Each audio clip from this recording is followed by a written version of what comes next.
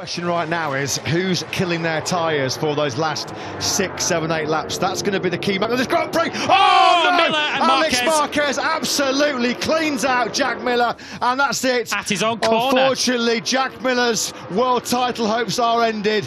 Those two had some battle royales, didn't they, back in the Moto3 days, and that was all Alex Marquez's fault, with a special ceremony for a corner. Turn 4 to be named after him.